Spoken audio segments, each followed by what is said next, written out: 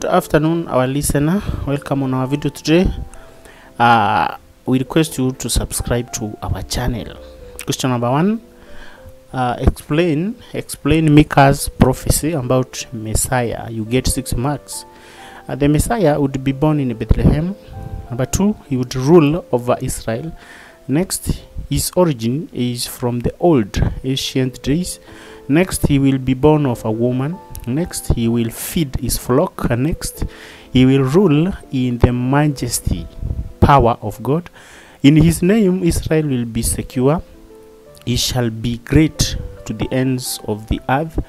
And then Israel will have victory over her enemy. There will be peace in Israel. B, state the event that took place on the night when Jesus was born. That is Luke chapter 2 from 6 to 20. Mary, the mother of Jesus, wrapped him in swaddling clothes. Next, he laid him in a manger. Next, there were shepherds watching over their flocks. Next, an angel of Lord appeared to the shepherds. Next, the angel of the Lord appeared to the shepherds.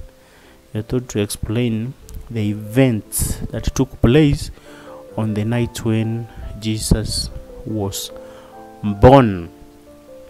You can write us a comment down there. Comment about anything. Next, a multitude of angels appeared singing praises to God. Next, the shepherds hurried to see the baby at Bethlehem. Next, the shepherds spread the news to many people. Next, the shepherds sang and praised God over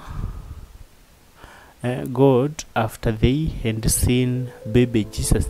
The shepherds sang and praised God after they had seen baby Jesus. Next, the shepherds returned to the homes. Next, give 7 reasons Christians present gifts to a newly born baby. Christians give gifts in order to welcome the baby into the family or world. Next, it is a sign of their love. That is contribution to the baby's welfare. Next, it is a way of appreciating the gift of life. That is blessings. Next, it is a way of thanking God or appreciating his goodness.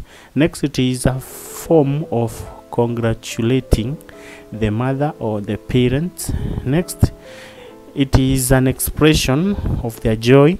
Next, it is a way of emulating Bible, or it's a way of emulating biblical practices. So here you are told to give reasons why Christians present gifts to the newly born babies. Why do you think they do so? You can write us a comment down there, and learners who will watch this video will see your comment. By the way, if you have not liked this video, like it down there.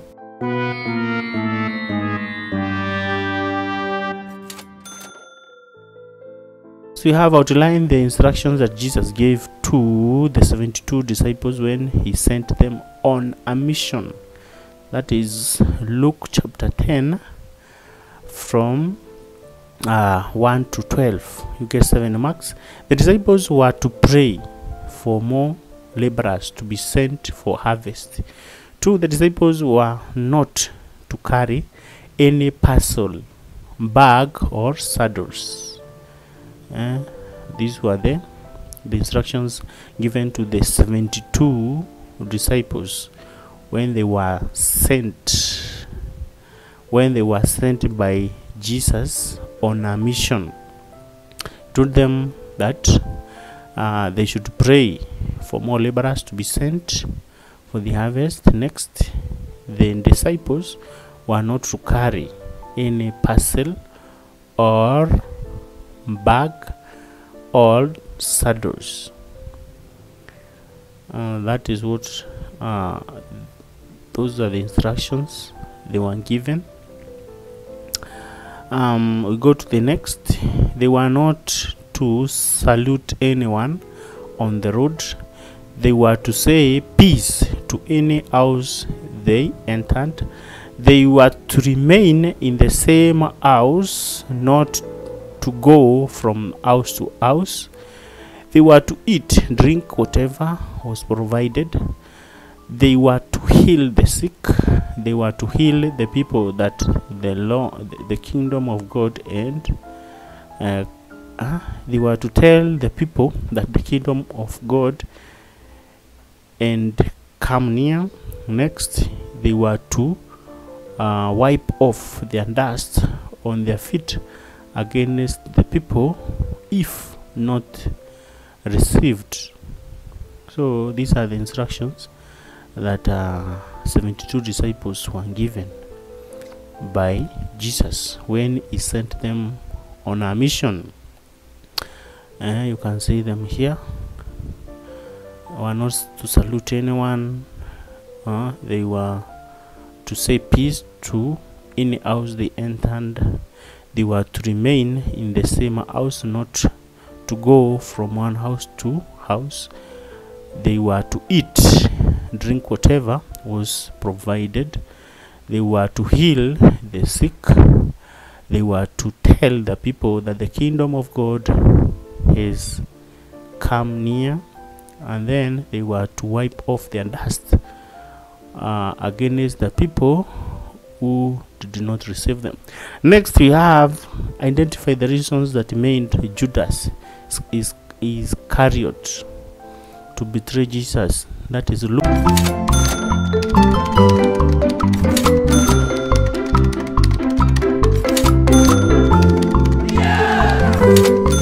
Luke 22, chapter 22, 47 to 53. Greed for money, possessions, and that greed for money for possession. Next, it was God's will for the fulfillment of the scripture to be realized.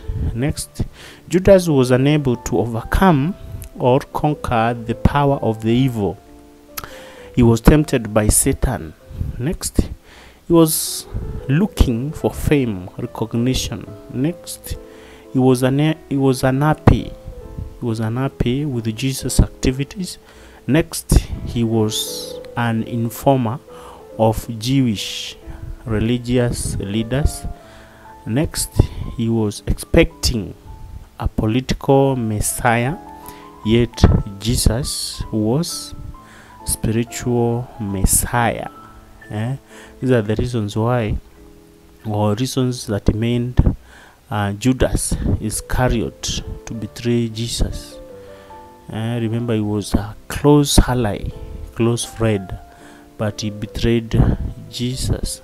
Next, give 7 reasons why Jesus appeared to his disciples after resurrection. Why did he appear before his disciples after he resurrected? Number 1, he wanted to strengthen their faith. Number 2, so as to comfort them. Next, in order to empower them to serve. Next, he wanted to reassure them that he was the Messiah. Next, he wanted to reassure them that he was the Messiah. We have read that one. So as to commission them to be his witness. Next, he wanted to tell them about the coming of the Holy Spirit. This is the reason why, or reasons why, Jesus appeared to his disciples after resurrection. Wanted to strengthen their faith so as to comfort them, in order to empower them to serve. He wanted to reassure them that he was the Messiah. And next, so as to commission them to be his witness. Next, he wanted to tell them about the coming of the Holy Spirit. We are requesting you to write us a comment down there. If you have not written one, you can also write a point that maybe we have left out. We request you also to like this video, and we shall appreciate. We have this other one, the reason why Jesus appeared after resurrection. We have so as to bless them. He wanted to bless them. Next one, in order to confirm to them that the Old Testament prophecies and been fulfilled. Next, he wanted to confirm to them that he was alive and he had power over death. Next, he wanted to represent.